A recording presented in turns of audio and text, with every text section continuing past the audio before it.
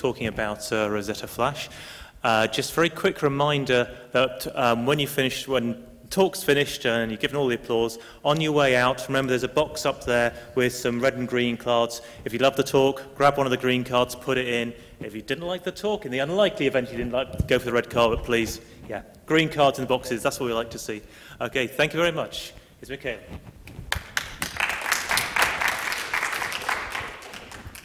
Hi everybody, I like green, just saying. So I'm here to present Rosetta Flash. And actually Rosetta Flash is, can you hear me well? Yeah. It's an exploitation technique that it's almost a year old. So this talk will actually focus, well, of course, on what it is, but also on what still works, what was not fixed properly, and how it is also useful now, how it can be useful now. And so I think most of you are already knowledgeable about JSONP and what JSONP is. So just to know how much time to allocate on that, I'm wondering how many of you know what JSONP is? If you can raise your hand. Okay. Great. I will just make a very short introduction then. So basically, there is this great technology. Oh, okay. It probably doesn't like.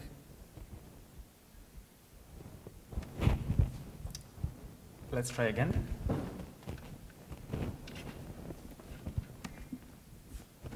I will do it.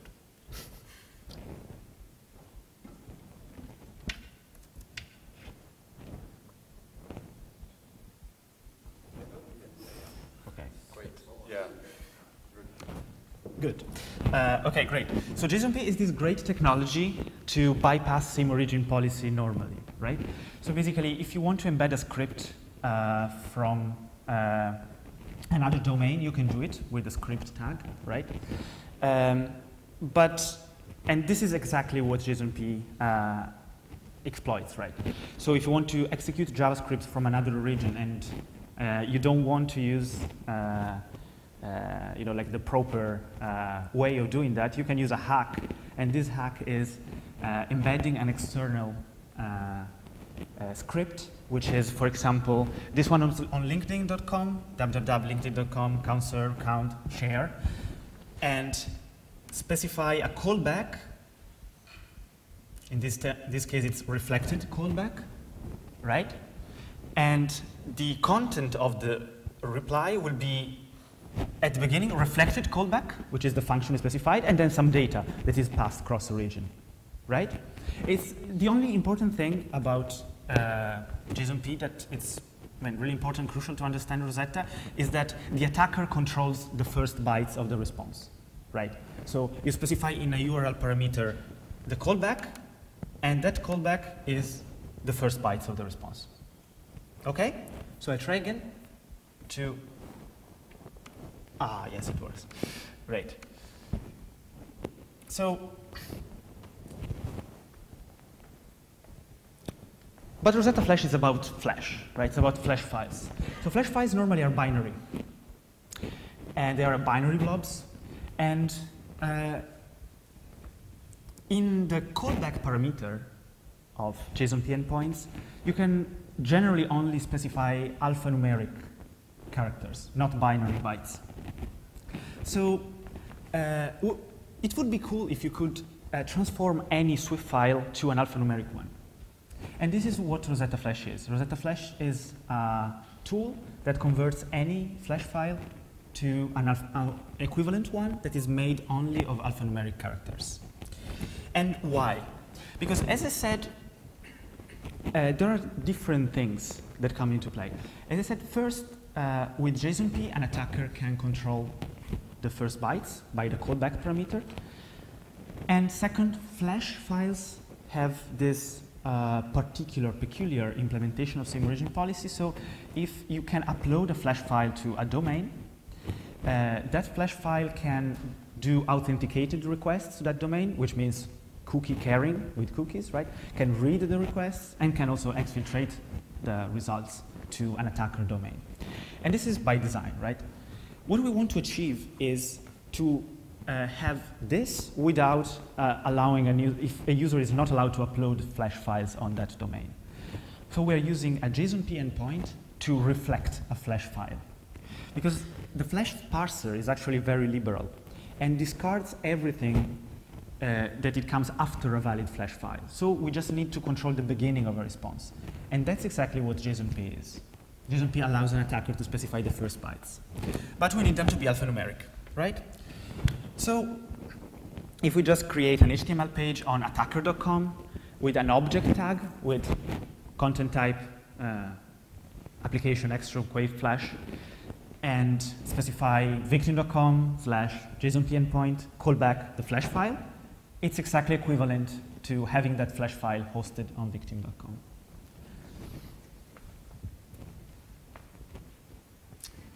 Yeah, as I said, normally Flash files are binary.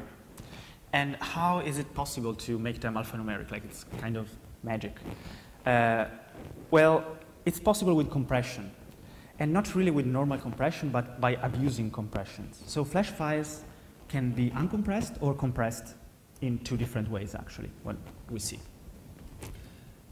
But first, this is a valid Flash file, and it's made just of ASCII, alphanumeric, actually. And it is a rickroll. I would love to show it to you right now, but actually I shared this with Adobe and they fixed it. But not only that, if you have an antivirus software and you visit that, it gets flagged because they added a rickroll to their virus definitions. And sometimes they say W32, not sure why, Trojan rickroll.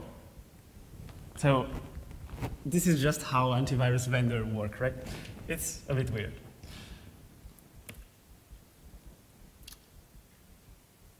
So let's just suppose that we have two domains, victim.com and attacker.com. So victim.com has a vulnerable, well, working as intended JSONP endpoint that just reflects the callback, right? This is PHP mostly because PHP is simple to write. I don't love PHP, but this just checks that the get callback is just made of alphanumeric and underscore, which is this \w in the regular expression, and it reflects it, right? And then adds open parentheses, open brackets stuff. Then an attacker can add on his malicious page on attacker.com an object type application extra wave flash, and in data, victim.com, vulnerable JSONP, callback, and the alphanumeric flash file, right? So the JSONP endpoint will reflect the alphanumeric flash files. It will be, the browser will think it is a valid flash file because we force the application extra wave flash content type with the object tag. And well, then we have some other values in the Flash variables because actually this is no longer a rickroll. This is a universal exfiltrator. So this is very, let's say, weaponized in a way, proof of concept where you can specify a URL you want to access with the victim's credentials, so with the cookies and everything, and where to exfiltrate the content. Okay, so it accepts like a URL variable. The URL in the same domain of the vulnerable endpoint to perform a GET request to, and exfiltrate an attacker control URL to which post a variable with the exfiltrated data. On my GitHub, which is that one, there are several more. You can execute arbitrary Flash code. So there is an eval, for example, action script, which is ready to download. And almost all of the web, modern web, was or is vulnerable. So Google, Yahoo, YouTube, LinkedIn, Twitter, everything. Just because they use JSONP, right? They don't do anything wrong. They just use JSONP. And the combinations of these things create a vulnerability. Facebook and GitHub were actually safe because they already employed a mitigation thinking that one day it might be possible to have alphanumeric Flash files. And so they were very, let's say, prudent in that. In particular, I would like to thank Alok, like ex-Facebook security, who wrote a great blog post about trying to achieve alphanumeric Flash files. That was great inspiration for me. And that's also why he patched Facebook, basically. Google in particular was vulnerable on important domains such as www or accounts. So accounts.com could exfiltrate the tokens, for example, so you could take over an account. Books, maps, and they're all fixed, and we'll see how. So a step back now. This is basically how a Swift header looks like. There are three types of Flash files: an uncompressed one, a zlib compressed one, and a ZMO compressed one. ZMA, sorry. So it first starts with Swift reversed, FWS, or C for compressed if it is compressed with zlib, or well, Z if it is ZMA. But we can ignore the uncompressed and the ZMA because we will focus on zlib. What is zlib? Zlib is basically a wrapper over deflate with a header and a checksum, right, for integrity. We'll see later. If you are into specifications, you can read RFC 1951. And then you have to read 1950, which is deflate, because basically zlib says, yes, it's deflate with a header, so you have to get back and read and study deflate. One very good thing is that Flash parsers are very liberal, so they allow invalid fields. So for example, in the version field, you can put like an alphanumeric character, and it will accept it. Same for file length. Well, you don't have to put a very high byte as the rightmost, because it's the most significant one. And if you specify a very high one, at least in Chrome, it would not execute, because it would try to allocate too much memory, and then it would refuse to execute. But that's, I mean, you can put a 0, which is fine for us, and it is the lowest allowed ASCII, right?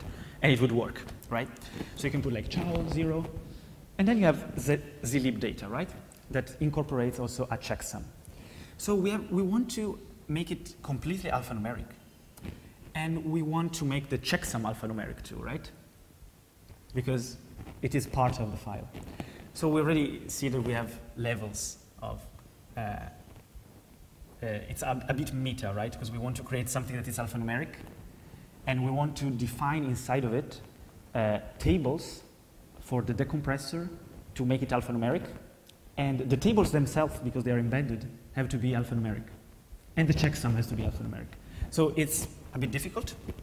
It's a difficult problem. So, well, basically, deflate does two things: duplicate string elimination and bit reduction. I really don't want to spend time on the details of deflate, because I think they would actually take away a bit from the big picture. But feel free to ask me anything, like whenever. I would love to. So basically, zlib has this header. So the first byte is basically compression method, and for the 4 bits, and then for the other 4 bits, compression info. So good news, we can make the first byte to be an alphanumeric character, which is compliant with the format. So for example, lowercase h is fine. It's an 8 for compression method, and the second one is actually a window, but it works. The second one is a little bit more tricky because it's basically also a little bit like a checksum. It has to have a modulus 31, which is equal 0 together with the byte before. So I just ran a very simple script to try to brute force the possibilities, and it looked like h, lowercase h, and capital C is good. It works. It's a valid zlib signature. It's one of the very few, actually, that are valid. So we got that part sorted. So we have a valid zlib header. We used to have a valid Swift header, right, because the parser is relaxed, and now we have a valid zlib header. Then, inside there is deflate, right? And deflate is a block compressor. So you have several blocks, and each block is a kind of a matryoshka, right? Has the first bit, which is it the last block? Then we have like 2 bits that say this is dynamic Huffman, so you specify your own tables. For what a table is, feel free to look at the specification. It's basically something that translates bytes to other bytes, and this is something that we'll use. In this case, it always has to be dynamic Huffman. Then there are some numbers, some counters of the number of literals, number of lengths. We won't go too much into detail. Then there are 3 tables. The most important one is the first one, the length of lengths, which says translated this code to that other code. And then there are, well, 2 more. And then there is an endo block code. Okay? So we don't care about compression. Actually, what we are doing is mapping a binary file to another file that is made of a more restrictive charset. So it can't be a compression, right? It has to be an inflation because we are basically reducing the entropy of the charset, right? So we are actually using a compressor to inflate something. This is already a bit weird. But not only that, we also have, 2 main problems. Creating a tables actually that work, so they guarantee that the output is alphanumeric, and making sure that the checksum itself is alphanumeric. The checksum is of the uncompressed Swift file, okay? And how does the checksum work? It's an Adler 32 checksum, which is a very lightweight checksum. It's not polynomial based, so it's not like CRC, for example. It's just 2 rolling sums, 2 bytes rolling sums, S1 and S2.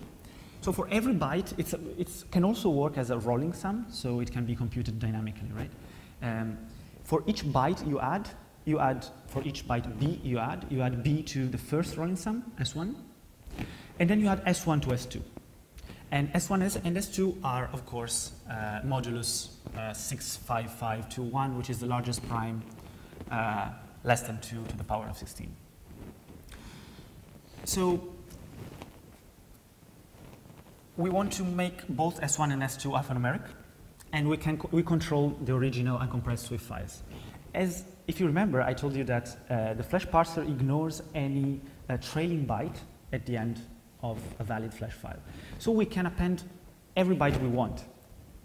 So we can exploit this malleability to create a ad hoc checksum, right? But what is the most clever way of doing that? So just one way of doing that, that's what I used, is adding a high byte sled, in this case FE, for example, so that we overflow S1. So we want S1 to be alphanumeric. So alphanumeric is usually a kind of low byte value, right, because of the ASCII table.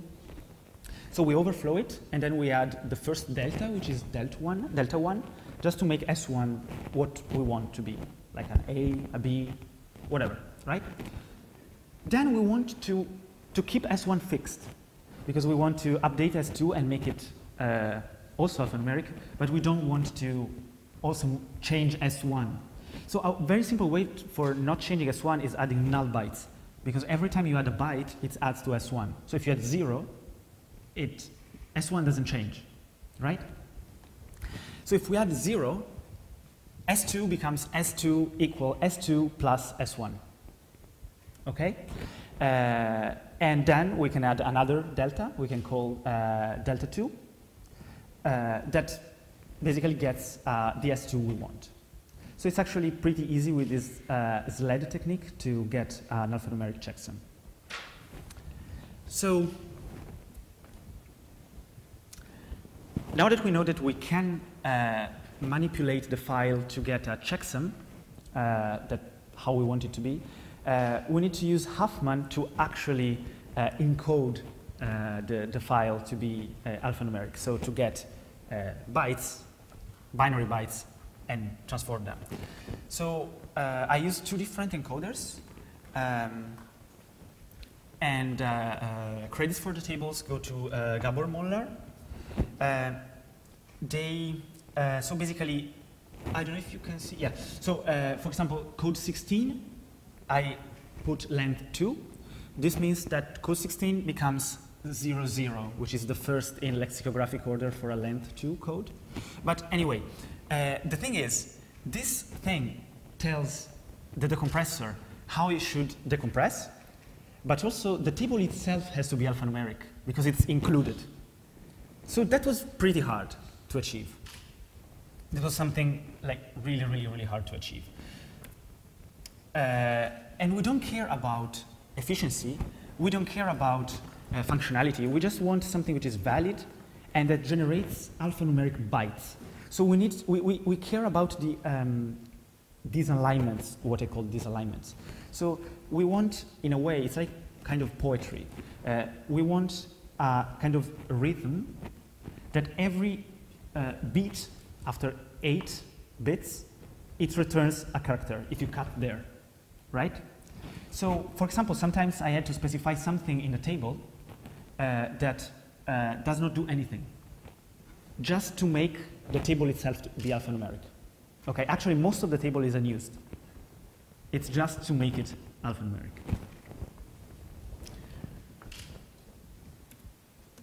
So this is how it looks. Thanks to Frank Yellen, by the way, for this debugger, who greatly helped me in developing this. If you don't know, Frank Yellen is one of the Java guys, one of the creators of Java. It made runtime exception. If you hover on Eclipse on runtime exception, you see his name. It's pretty cool. So you can see that basically after the colons, you see that byte in ASCII, what it is. So what we care about is making them alphanumeric. And you can see that, for example, the first one is a 0, then there is a P,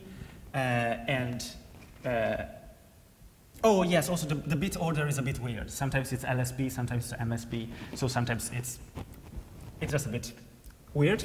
Because inside of Deflate, there are some things that are in MSB order, sometimes they are in LSB order. But anyway, you see that, for example, we have D0, U, P0, right?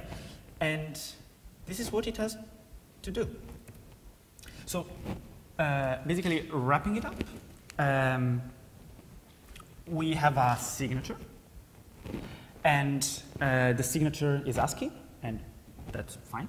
We have a version, and we can put whatever we want there, so that's ASCII, that's alphanumeric. And we have a file length, same. The zlib data, it's alphanumeric thanks to the tables. And the checksum is alphanumeric because we can manipulate the original flash files by adding bytes at the end, right? So with the SLED and delta techniques. So mitigations, I would like to talk about mitigations because this is actually, is it kind of clear what is said so far? Because it's kind of complex and I don't want to dive in too much into the details, but really feel free to ask me everything, especially at the end if you want. So it's very hard to mitigate this because it's basically nobody's fault. It's kind of a confused deputies problem. So it's not Adobe's fault, right? Because that's just the format. It's not the browser's fault because, well, plugins. It's not website operator's fault because JSONP works like that. JSONP is supposed to reflect the callback, right? So I think Rosetta is a great example of how combining several things that work as they should work can create a vulnerability. I contacted Adobe in May of 2014 when I discovered and I had a working universal proof of concept. And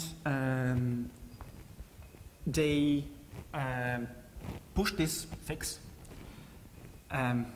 which I couldn't check, but it was pushed after almost 2 months because there was the World Cup, so they were afraid of breaking the Flash player. Because everybody was apparently, especially in South America, everybody was watching like with Flash the final. So I understand that, priorities, right? So what he did is check the first 8 bytes of the file, and if there is at least one JSONP disallowed character, which is a string definition, then the Swift file is considered safe.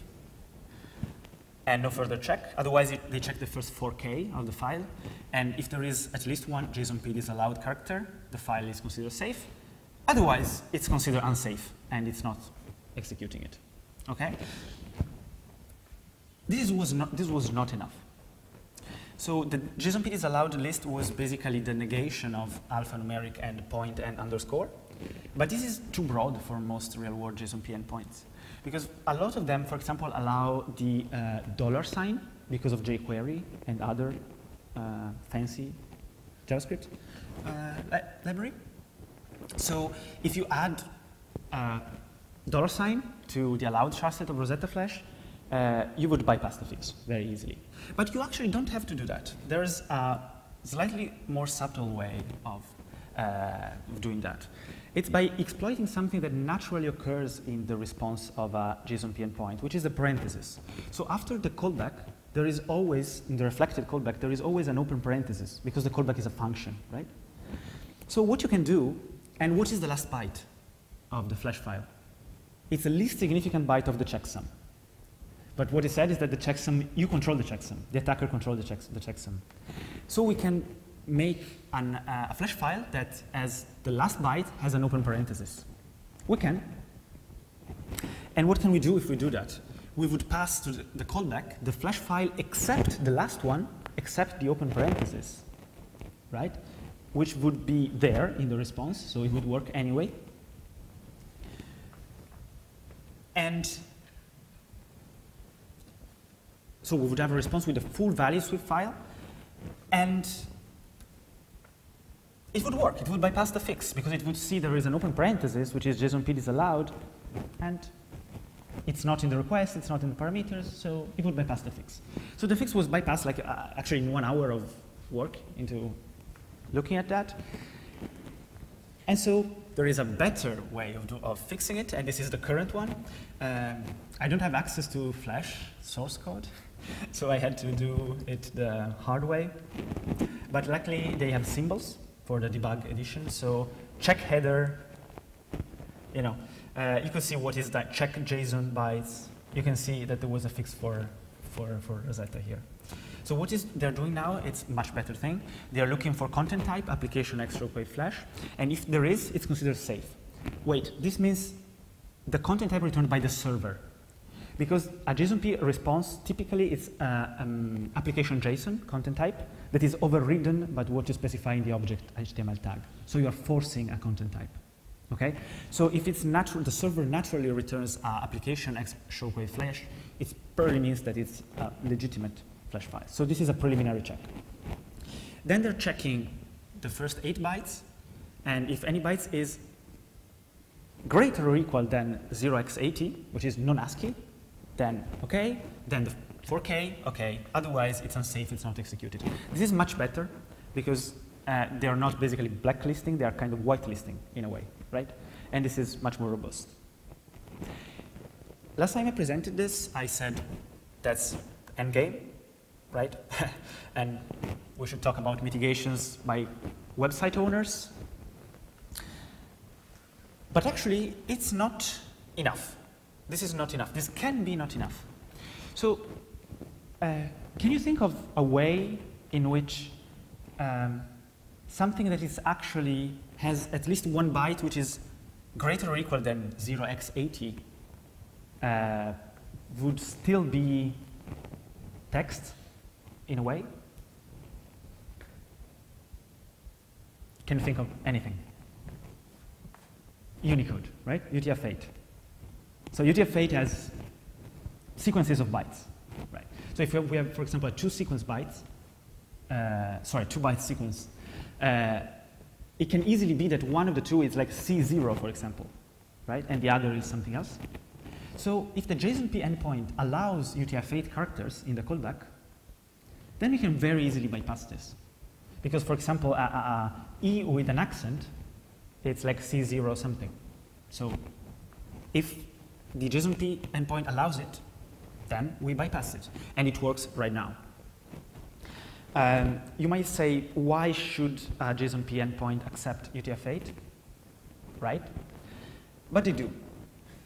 Actually, I would say like 20% do, okay? Even in very important services. And I'm not saying which one, but very important ones. So what can website owners do to mitigate this? Because nobody will, not enough people will patch Flash, right? Mostly because it's hard, the adoption curve, the update curve for Adobe Flash is pretty slow. And that's mostly because, well, it's hard to update, it's hard to keep updated. On Windows, there are software bundled with Flash updates, which make a lot of people, even savvy users, decide not to update it because they don't want to install McAfee, for example, together with that. So what you can do as a website owner, you can return content disposition attachment, which forces a download of a JSONP response, which is perfectly fine for its normal use, but it prevents plugins to interpret and execute, at least since Flash Player 10.2. Or you can do something which is actually what most sites are doing and web frameworks are doing, so Google, Facebook, and also Ruby on Rails, MediaWiki, they all fix it this way, to prepend an empty comment block like this before the reflected callback. So basically you would make it not a valid Flash file because you control the first bytes and you no longer control the first bytes. Even a space would be enough. So even if you return space reflected callback, the attack would not work. Okay? In some cases, X content type options no sniff also prevents plugins for interpreting this as Flash. Not always. So this is not the best thing.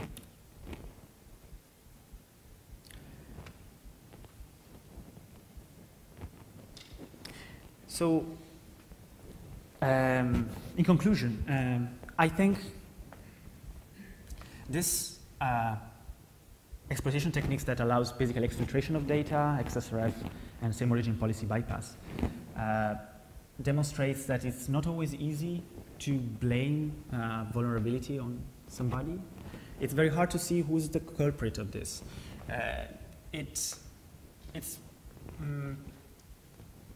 It could have been solved at different stages, like when parsing the Flash file, for example, but you don't have to be overly strict, because otherwise you would break legitimate Flash files. So that was Adobe's main concern, and that's very understandable, right?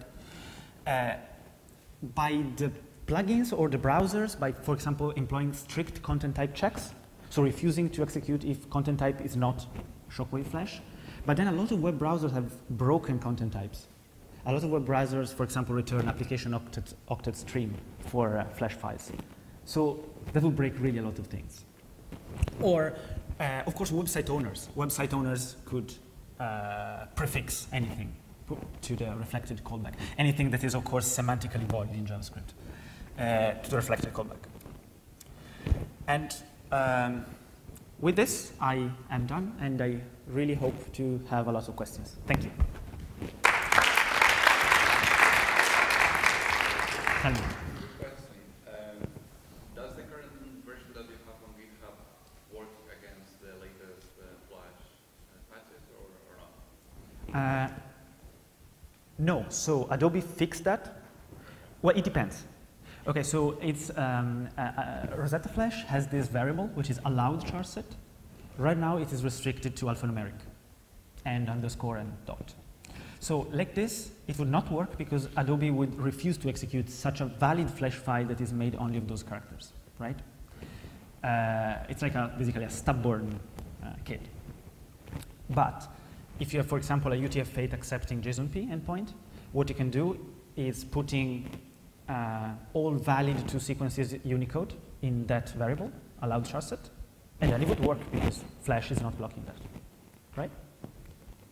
I mean, the only thing that makes it not work is the fix by Adobe and by website owners by prefixing. So, for example, if you check Facebook, Google, Twitter, they no longer return the callback without anything before them.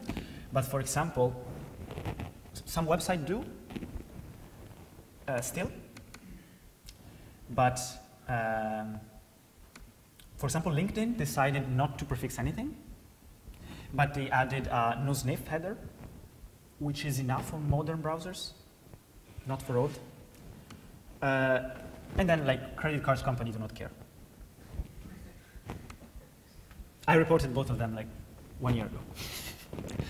But LinkedIn replied. American Express didn't. But my question is, Mhm. the tool that you have on GitHub, Yeah. Does it allow you to configure like the UTF-8 character set so that the Adobe... It's just a variable allowed char set, and if you put there, for example, a range instead of thing, then you can run it and it will generate something that has. So it's not click and go, but it's almost there. Well, it used to. It can be click and go very easily. I mean, it's just one line of just putting a UTF-8. One variable. Yes, exactly. Okay. Because I'm not distributing. I mean, I'm a responsible researcher. I'm not distributing. Yeah, no, I'm interested because I have a test where this could be a vulnerability. So. Well, there are actually several places where it could be still a real vulnerability. So, for example, I've been told that, for example, the load movie in Swift files, it looks like it's not checking, doing the same checks. So if you have a Swift file in which you can inject the content of a load movie call, load movie basically loads a Swift file and executes it. It's basically the eval of Flash. No, well, it's not an eval. It's an embed of Flash, right? It looks like you can use it for basically bypassing the same origin policy if you have such a scenario. But then you would have to have a vulnerable Flash files in the first place. Yeah. Well, this applies to anything and everything, right?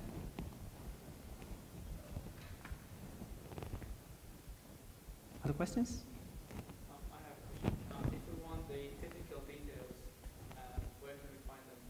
Oh, okay. So basically, if you go to my blog posts, you search for Rosetta Flash, the first result, you will see more. So you'll see a little bit more technical details. Also, the RFCs for deflates are useful. And ultimately, read the code of Rosetta Flash. It's Go.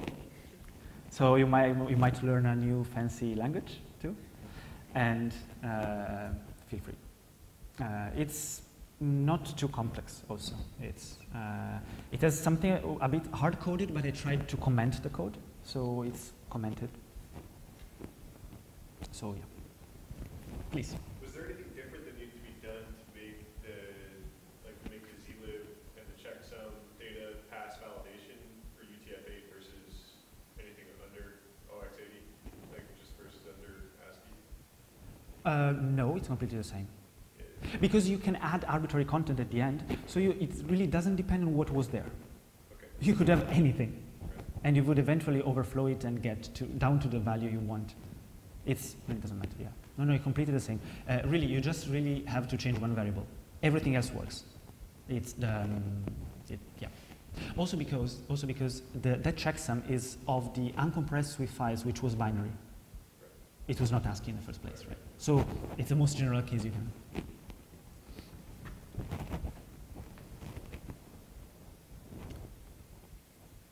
Anything else? Thank you.